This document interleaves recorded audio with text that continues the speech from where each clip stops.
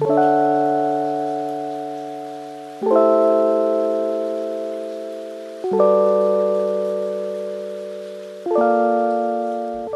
everyone, welcome back to my YouTube channel. I took a little hiatus this past year and embarked on my journey as a full-time artist.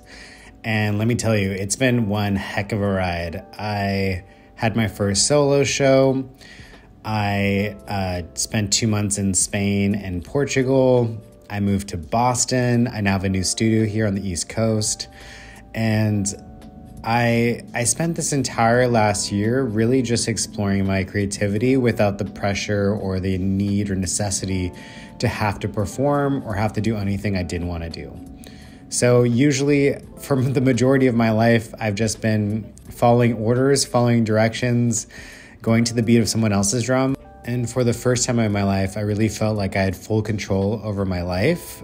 And that included my day-to-day routines and my schedule.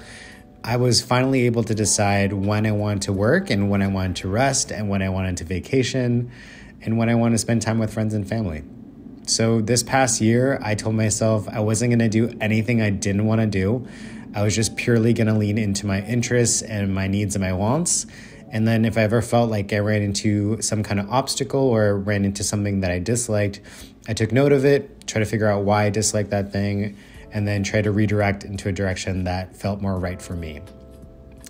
So yeah, I just finished this piece. I sent it over to the gallery over in Carmel. It sold within the first 3 weeks of it being there, so Listen to the Call is no longer available. But yeah, this was a really fun piece. I've been curious about wanting to paint trees and vegetation and greenery, and I thought, what would happen if I approached the same way I approach water, but applied those learnings and ways of painting to vegetation and greenery. So I think this year I'm going to really explore trees and see where that takes me.